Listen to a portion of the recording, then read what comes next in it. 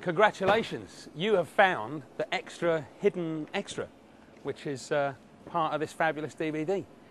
These are some of the guys that go to make the show together. This is Joey Jowett, who does monitors for us. And this is Adam, who is the world's #1 drum tech, except when he's not with us. When he's not the #1. He's just another drum tech. And this is the stage. We're actually on stage here at what's this place called? The Astoria. This is Kevin Hopgood, my tour manager. Kev looks after me, and Kylie Minogue.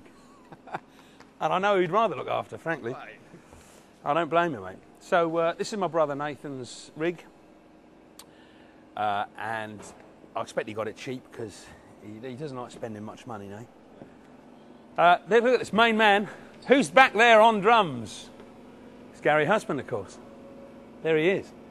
Top man. Greatest drummer for the greatest drum tech. Adam wouldn't work with anybody else. That's why we had to get Gary in. Over here, this is my rig.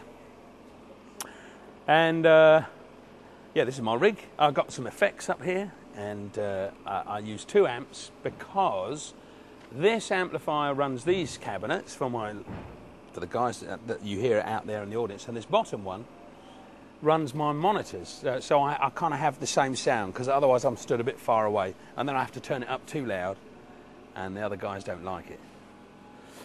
This is Lyndon Connor's keyboard spot, and this is where he does all his high-pitched singing and all of that stuff that he does on his keyboards. And back there, I don't know if you can see in the shadows. Can you wave, Johnny? Smile. Hello.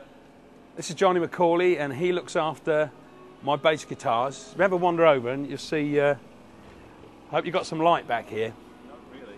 You got no, plug one of those things in and light down. Yeah, I'll stick this. Yeah. We'll plug light in for you.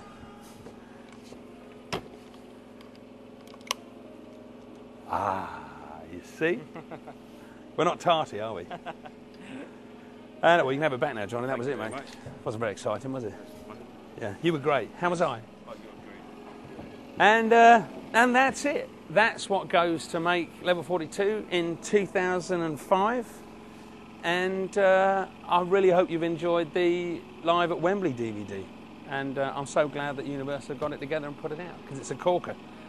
But the best is yet to come. Bye-bye.